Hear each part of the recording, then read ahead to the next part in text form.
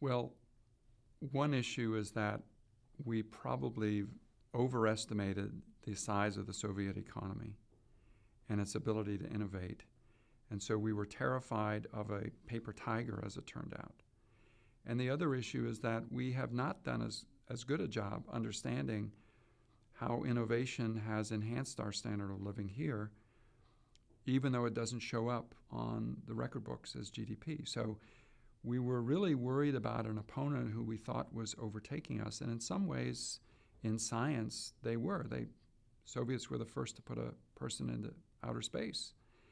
And they had full employment. And we went through these episodes of great recession or unemployment. So we could look at them and say, well, they have a lot of favorable things going on, but we really didn't understand the degree to which their circumstances were more dire and ours were in fact better. The other thing that I think we've learned is that we have become more like the socialist democracies of Western Europe. And they have become more like us. They're now trying to open up to markets a little bit more. They're trying to loosen up the labor system a little bit. And we're trying to do some other things to create more equality of opportunity.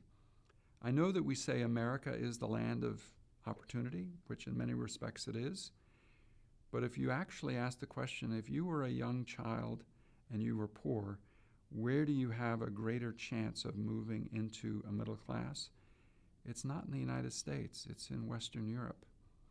And that's because of the healthcare systems and the educational systems and the support, income support that a lot of those families get.